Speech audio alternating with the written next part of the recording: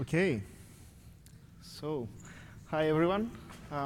Thanks a lot for being sort of the last survivors and coming to this last session of the conference. This is going to be about stream processing with Apache Flink. I am Kostas Tsoumas. I'm PMC member of Flink, and in my day job, I have co-founded Data Artisans, which is a company based in Berlin, who is the primary contributor to Flink. Before I start, which of you was at the general Flink talk that was yesterday here in the summit? Okay, very few. So I'll try to make a very quick intro, but in this talk I will focus on the particular aspect of stream processing. Before I get into the specifics, I would like to motivate this a bit. So stream processing is becoming extremely popular, and there's a very good reason for that. So in my personal opinion, stream processing is the next logical step in the data infrastructure. So if you were here in the previous talk by LinkedIn, you would see how LinkedIn pioneered actually this data infrastructure that puts streaming in a very central place. And the reason for that is data availability. So if you look way back when people introduced these things called data warehouses, what they really did was say, okay, let's take the data from all the transactional databases and put them in a central place where we can do analytics on them. And that increased data availability, essentially. Data availability, we can measure it in sort of 3 dimensions. So which data is available, when is it available, and who has access to this data. The problem with data warehouses was that data had to obey a very strict schema, and very few people had access to this data. Hadoop changed this completely. It relaxed the schema assumption a lot, and it gave programmable access to the data. So there are many companies out there where sort of every developer has access to the Hadoop cluster. The bad thing, let's say, that Hadoop inherited from its predecessor technologies is that still data becomes available very slowly. So data becomes available at the load rate of the Hadoop cluster. Now, the next logical step that is happening is to sort of eliminate this last barrier and make data available at ingestion rate. And this is really what streaming is about. So what does streaming enable? So for many people, streaming is like what we're doing now, just a little bit faster. Actually, it's a lot more than that. The first thing that streaming enables is that it solves a very nice data integration problem. I'm not going to talk too much about it. If you're following the work that started at LinkedIn with Kafka, Samza, and in particular this blog post that is mentioned here, you can see how this is extremely important. The second thing is, of course, yes, faster, so low latency applications. Everybody wants to benefit from analyzing the fresh data and not yesterday's data or last week's data. This is increasingly important in new applications, like sensor applications, intelligent manufacturing, and so on. And the third point that has not been stressed too much is that batch processing is actually a proper subset of stream processing. So streams is not a special add-on feature that only a few selected people should have access to, but in the end can actually cover the batch use case as well. So a good stream processor can do batch processing very well, and this is exactly the motivation behind Flink. Now, the other thing that we're seeing is that this rise of streaming is also giving rise to a new stack, which many people are deploying inside Hadoop. Some people are deploying also outside Hadoop, where from where we had file systems, we are going to systems that serve event streams, something like Kafka. And where we had batch processors, we have stream processors and apps on top of them. So it's very hard to teach a traditional file system without changing it, how to serve event streams properly, and it is equally hard to take a batch processor and teach it how to do stream processing. So how are people using this in context, right? So what a lot of people are doing is putting in place an architecture where data is coming from various sources, say server logs, transaction logs, sensors, and so on. So this data is continuously flowing and ingested into a bus, something like Kafka. The role of Kafka there is basically to gather and backup streams, offer them for consumption to upstream services, and provide recovery of the streams in case of a failure. The next thing that you need in this kind of architecture is a data streaming system, so a stream processor. And I have put that Flink here because this is what I'm talking about, but you can also put your favorite stream processor, Samza, and so on. So the stream processor basically analyzes streams, transforms the streams, correlates streams together, and creates two things. First, it creates derived streams that can be served to upstream systems, say a search engine, a database, even a dashboard, or it can even put these derived streams back to Kafka. And the second thing that the stream processor creates is continuously updatable state, so counters, things like that, that all the streaming jobs create, that's again served to upstream systems. One particular example that I have been working on is at a friend's telecom called Bouygues Telecom, where they are putting exactly this architecture to work. They are ingesting streams from various machine logs into Kafka in a raw format, and then they're using Flink to transform and schematize this data, enrich them, and create something that they can work with. And these derived streams are either put back to Kafka that serves upstream systems, or are used directly for alarming functionality where they notify their network engineers that something has gone bad. Now,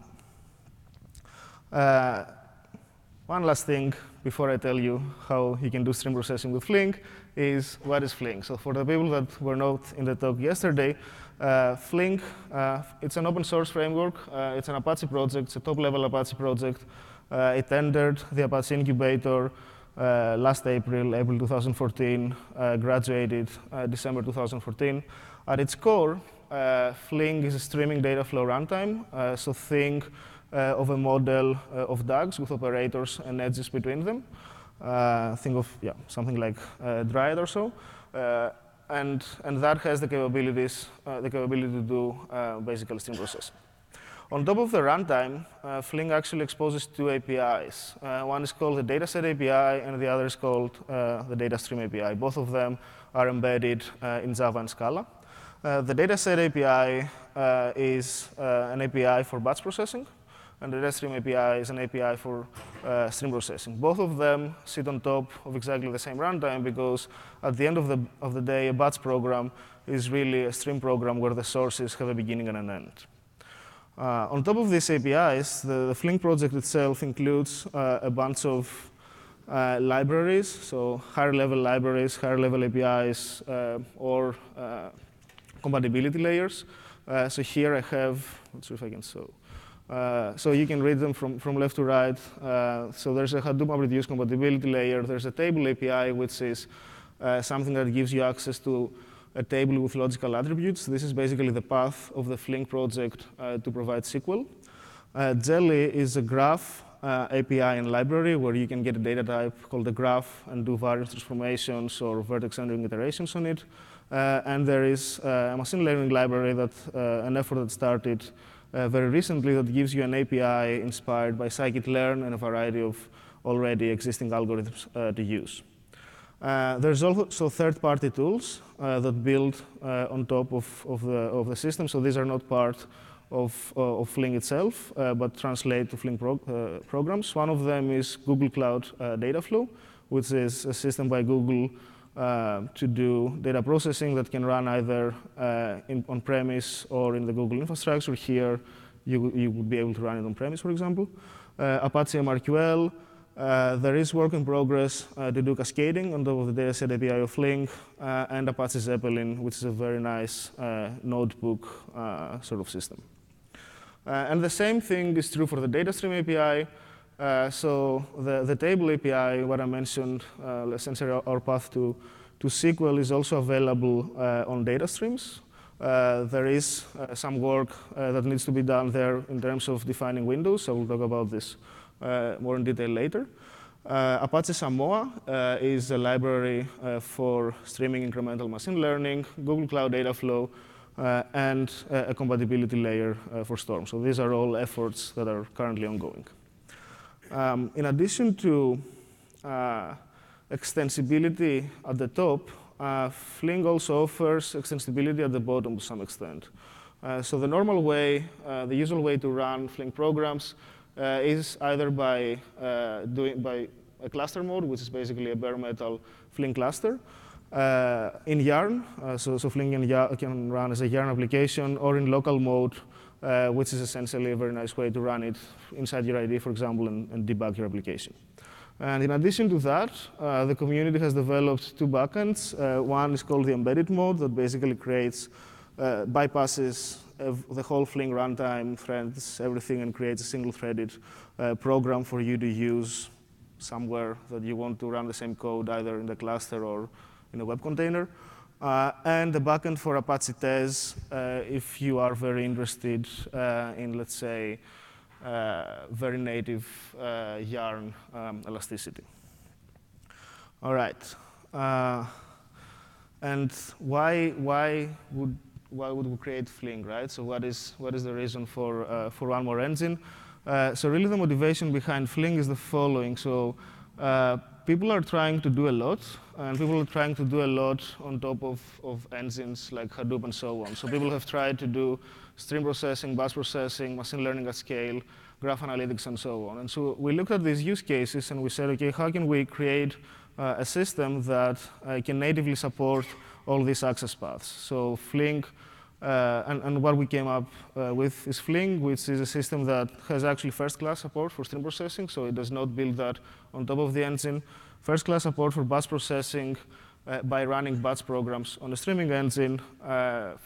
Support for machine learning by embedding iterations as a concept inside the data flow. So the runtime of Flink actually has support for restricted mode of cycles. And graph analytics by allowing a restricted mode of mutable state, but not exposing that to the user. Anyway, if you want to find more about that, there's a lot of material online. The focus of this talk now is how do we do stream processing. So I told you that there's this thing called batch processors, and there's this new thing called stream processors. So what is a stream processor anyways? So we published a blog post recently. You can read it at the link at the bottom. It also appears at the blog of Confluent, where we basically share our experiences with building Flink and identify 8 features that we believe are essential to classify something as a stream processor. So pipelining, stream replay, state, how to back up and restore the state, how to offer high-level APIs to people, and also be able to ingest batch sources in addition to streaming sources. And finally, if you want to put this thing in very large deployments, high availability, and dynamic scaling and scale out.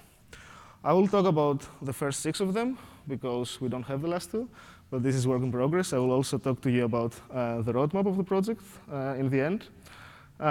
Starting with pipelining. So pipelining is a very basic concept that says when you have a distributed data flow program that sort of looks like that. So here we have 3 instances, let's say 3 machines, with a source task, a task that is tokenizing records, and a task that is windowing and counting.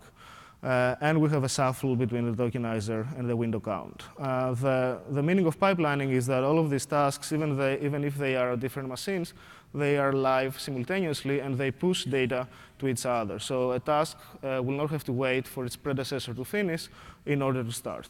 Yeah? So pipelining, very basic concept. There are many pipeline engines out there. Flink is one of them. Database engines or things like Cloudera Impala are also pipelined. Something that is often confusing is that, so pipelining does not mean tuple at a time processing. Most pipeline systems, including Flink, actually do some buffering and buffer records before sending them out at the network. So these two are actually completely orthogonal. The next thing that I talked about is operator state. So if you want to do something a little bit more complicated on streams than filters or record-by-record transformations, say you want to update a counter every time a new record comes in, then you need the notion of state. State is something that lives inside the operator, and it is mutable, so it can change with every incoming record.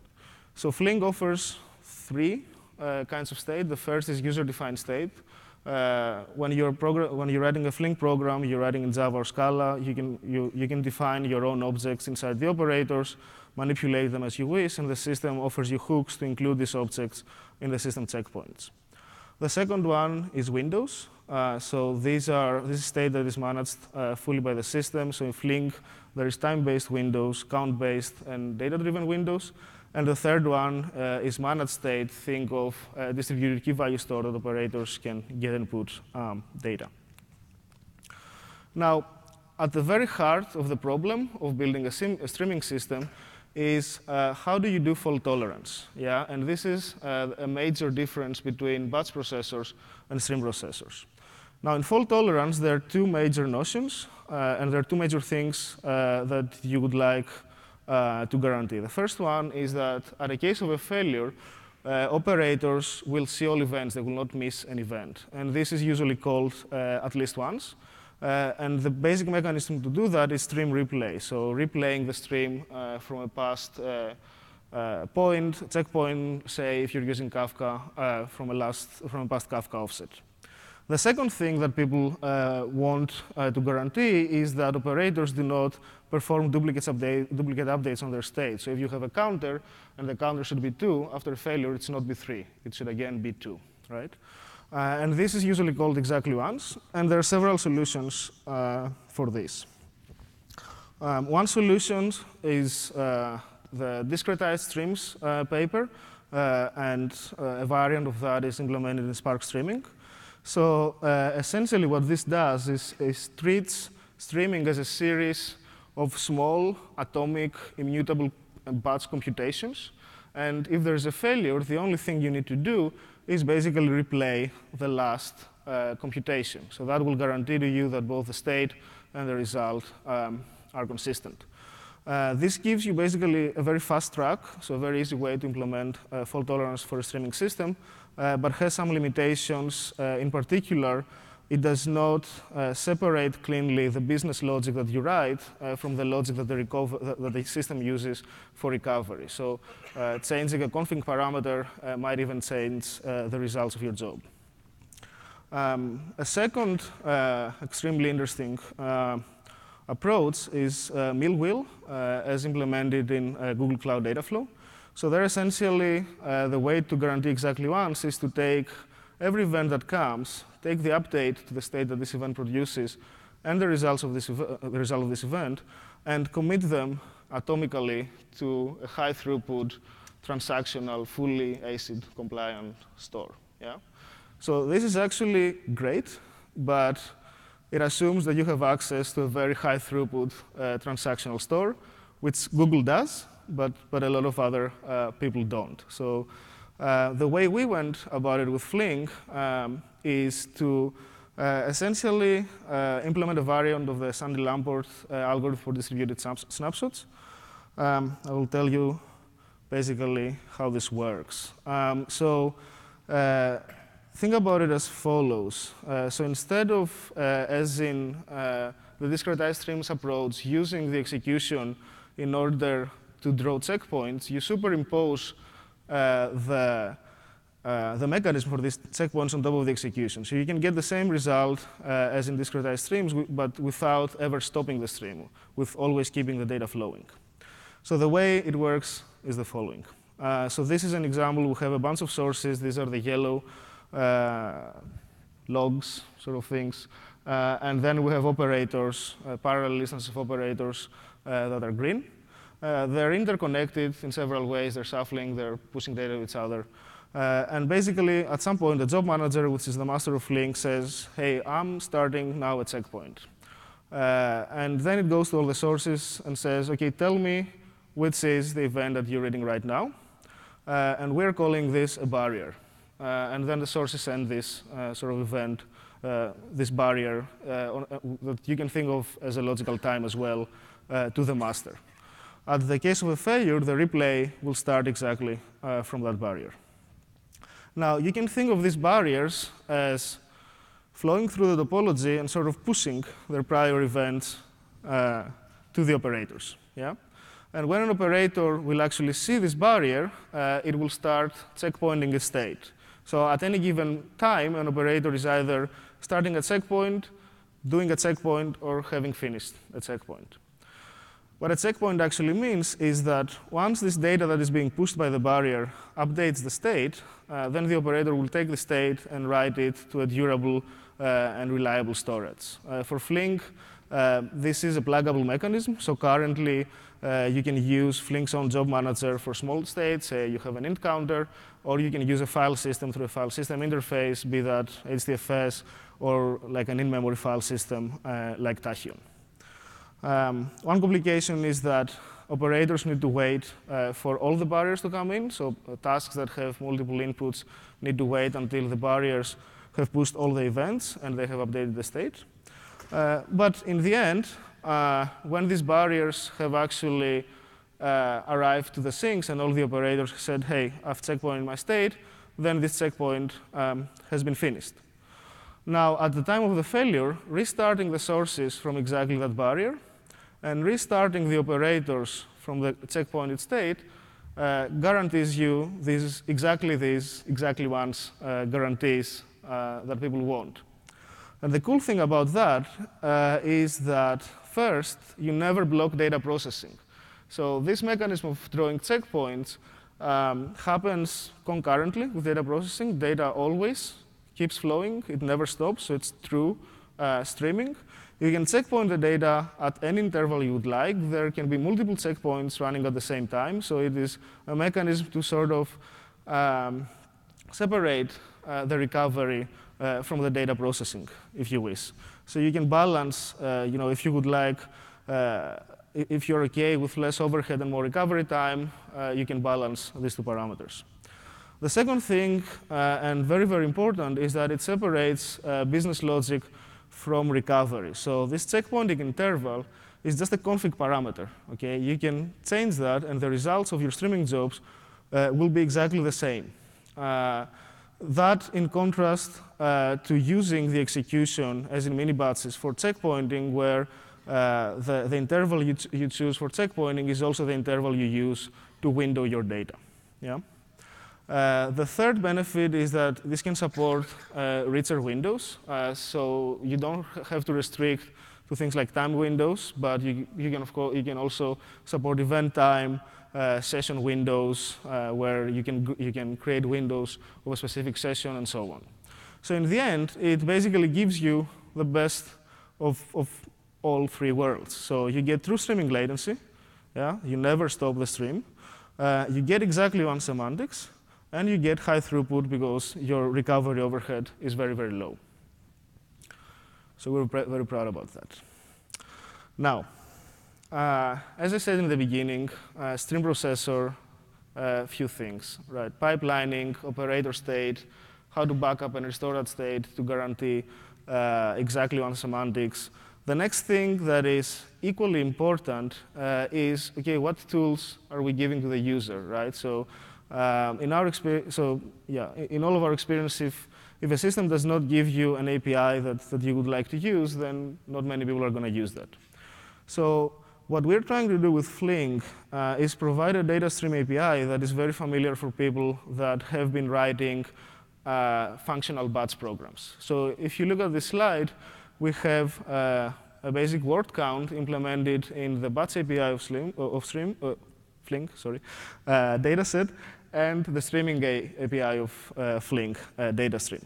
And basically, the only difference is that you are declaring something as a data stream rather than a data set, saying that, OK, this is unbounded. Here you're not reading from a file. You could read from a file, but you're reading from a socket stream. And because you are grouping, so there's this closer group by word, an unbounded stream, you somehow need to impose a window on this stream. So here you're imposing a window of 5 seconds that triggers the grouping and the summing every 1 second. Yeah? So if you're coming from a batch background, there are a few new concepts for you to learn, so an unbounded stream and a window, but it feels very natural. All right. So as I said, a lot of this is work in progress. So the data stream API, of course, is out there. Everything, all the stack that I showed in the beginning is out there.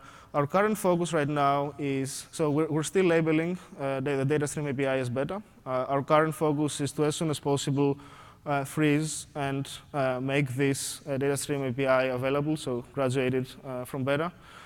Provide fully managed window and user-defined state with an interface to the user and a backend that you can control. So you would be able to sort of dump your state in a file system or in, say, Cassandra or in memory grid and so on. So we would like this mechanism to be pluggable because this state you would actually want to use it for upstream services. And finally, we're working short-term on providing fully the table API for streams. And as I said, this is the path of the Flink project towards SQL on Flink. And this way, hopefully, we get 2 birds with 1 stone, that being SQL and Stream SQL, or something like Stream SQL. And the longer term, as I said, I did not talk about high availability in the master. That's because we don't have this yet, but this is also a major focus, dynamic scaling in and out of jobs. One focus of the Flink project is to provide not only the basic engine functionality, but also all the tools and APIs on top of that for streams. So another major goal is to provide the machine learning library and the graph library, so FlinkML and Jelly on top of streams. And the general vision, so what we are working towards is essentially batch stream unification. Batch stream unification means that you could write a program and you don't even know if your data sources are streaming on batch. You just write a program. And then the system will figure out if all your data sources are just files, then it will follow a different path and execute it as a pure batch program. If you have a mixture, then it will execute it as a stream. All right, so I'm going to be very early, which is good for everyone. You can enjoy your afternoon. Just to close, so if you zoned out during the talk, don't blame you. What did I talk about? Yeah. So the first point I was trying to make is that streaming is not like, hey, that's exactly what we're doing now, just a little bit faster. It's not like a super cool feature that few people have access to, like Wall Street and so on, but it's actually the next logical step in the data infrastructure. It just simplifies things a lot. Many people are building so-called fast data platforms, either inside or outside Hadoop, typically starting by putting Kafka and serving event streams to Kafka. All of these people, the next thing they're going to look for is a good stream processor. And I try to make the case for Flink as a good stream processor for a combination of 4 reasons.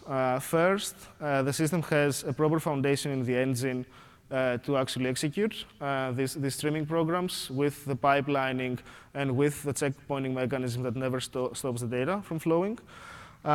Second, APIs that are close to what people are used to and libraries that will be also ported on top of the data stream API. Integration with batch, so the system can also do batch processing, yeah, and it does on top of the same runtime.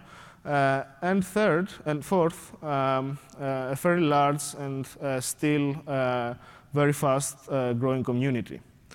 Talking about community, I would like to share you one last data point.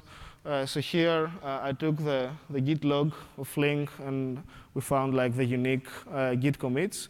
So this shows sort of the growth of the community. The project has by now more than 100 contributors, which makes me very, very happy because for me Flink is not only a software system, it's also a community of people. And that places it, as one of the most active big data projects of the Apache Software Foundation after just 1 year from entering the Apache incubator. And that's it. So if you find this exciting, there are a few things you can do. So as every Apache project, we have our dev and user lists. If you find that too much to handle because the traffic is too high, there's a news at flink.apache.org mailing list that will give you an email per month or so, or 2 emails per month. So you can subscribe to that one.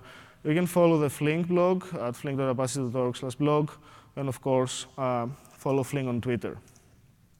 If you are in town next week, there are 2 more presentations on Flink. The first one is in June 16 in San Francisco at the Spark and Friends meetup. And actually on June 17th in Redwood City, there is the first installment of the Bay Area Apache Flink meetup. And finally, the community is organizing a conference in Berlin, Germany. It is called Flink Forward, which is funny because Flink is fast in German, so it's like fast forward. So it's October 12 and 13 in Berlin. So if you're doing something with the system, if you want to share your experiences, please do submit a talk there. If you want to learn more about the system, there will be trainings included in the ticket price. Yeah, and that's it. Thank you.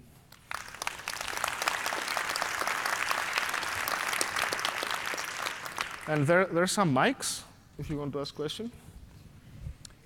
Yeah, excellent talk. And I just wonder whether you could summarize the comparison between Flink and Spark, because architecturally it looks really similar.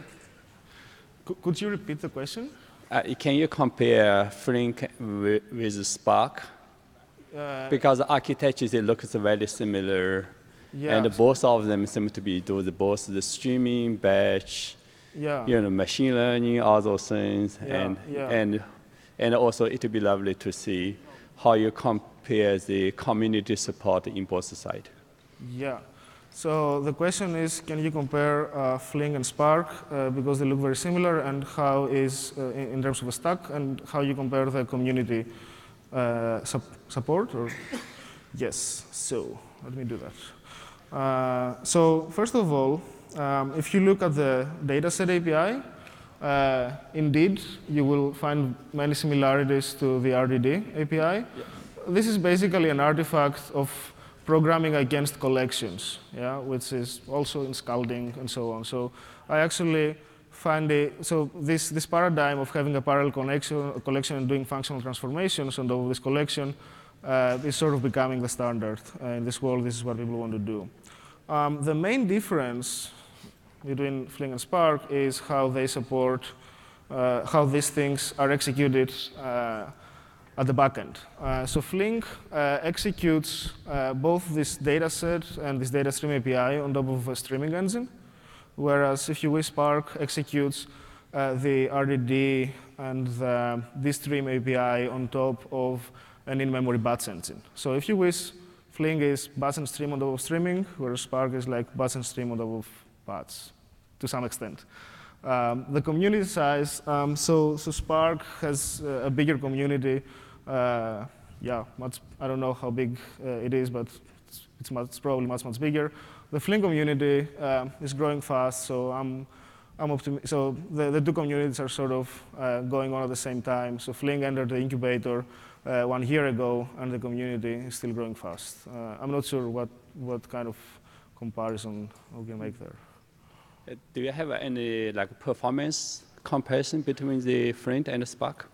Yeah. So I'm aware of. I don't have any for you right now. But you can easily extrapolate a few things. So there are several use cases where pipelining makes a lot of sense. So it really depends on the workload. There are use cases where I assume Spark can be faster. So what is happening right now, I think, is that a few people are running these benchmarks. So at least one person has contacted the Flink mailing list and said they're doing a benchmark study between these 2 systems, and they will report back soon. So I think we will have results soon about that. And if I had the results, I'm not a neutral observer anyway, so it's much better if somebody else gives it to us. Hi. Does it support a form of a rule engine or a real-time decisioning capability? Does Flink support a real-time decisioning capability, like being able to specify or set a number of rules, and when those rules materialize, you can take certain decisions? Okay. So the question is whether there's real-time decision-making ability in terms of a rule engine. So you can implement that as an application on top of Flink. Yeah, so you can embed a rule engine inside the parallel operators, but it does not give that to you as, let's say, a decision-making API. I have more of a business question. Like, what's your commercial model? Do you support it? If you can tell, or do you license it? How does that work? Yeah, I cannot tell you too much about it yet. So what I can tell you is that we're developing it in open source. Okay. So it's free and open source. And we are working together with some selected users that are using it in large installations and supporting those guys. But we don't have an open support program yet. Thank you.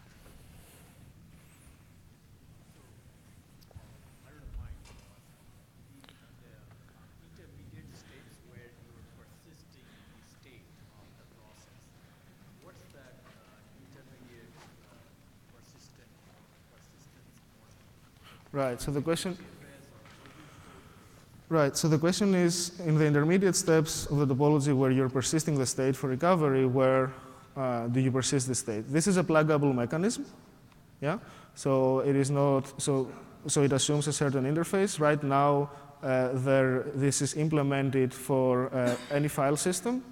So something like HDFS or an in-memory file system, a Stachyon, anything that implements a file system interface. And also the Flink's own job manager if you want to store like small counters and so on. As I said, we are working on supporting alternative backends as well. So there are some people in the community that are looking at things like Apache Ignite, so in-memory grids, to do that very efficiently.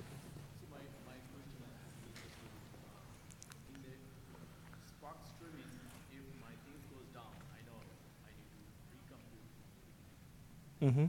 But here you have the opportunity to go back to an upstream. So in Flink, what happens when you have a failure and you're recomputing? So imagine that these checkpoints are drawn every so many seconds. Yeah, let's say every 5 seconds. At the time of a failure, you're going to have to reprocess the last 5 seconds of data.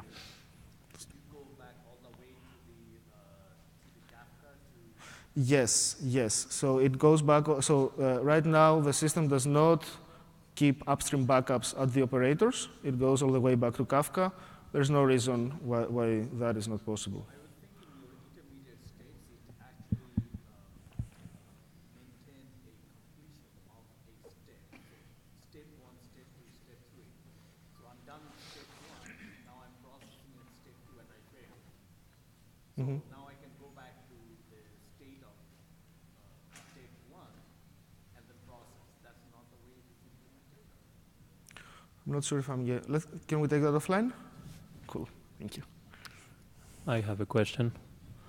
I think you briefly touched upon that during the presentation, but I'd like you to clarify when you have one of these tasks that has multiple input streams, can you repeat like how is the fault tolerance handled, and also is there any notion of deterministic replaying or reprocessing, or is that like not included? Okay, so for the first question, so if you have multiple inputs, you need to wait for the barriers of all the incoming channels to reach the operator. In this case, you do back pressure the stream. Okay, so this is a case for back pressure. There is a way to solve that, which is to take, let's say, incremental checkpoints, but it's not in the system yet. The second question is determinism. So I'm not sure exactly how to answer that. So the exactly ones guarantees are there. Ordering guarantees can be lost at shuffles, but are preserved at forward channels. But perhaps we should talk about this more in depth as well. I have a fun question here. If you go back to the slide about the community, Apache Flink community. Yes, sir. So, Yes, sir. what is the y-axis? All right, so the y-axis is time, but it is not a linear axis because this computes a point for every commit. So the x-axis is time. The y-axis is people. Yeah, contributors. Yeah, yeah.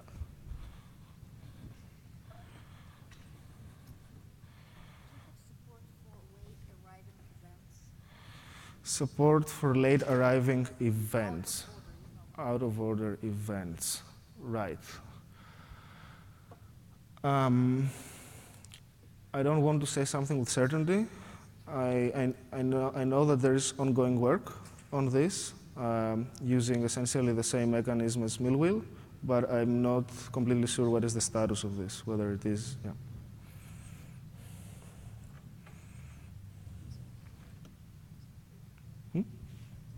All right. Okay, thanks a lot.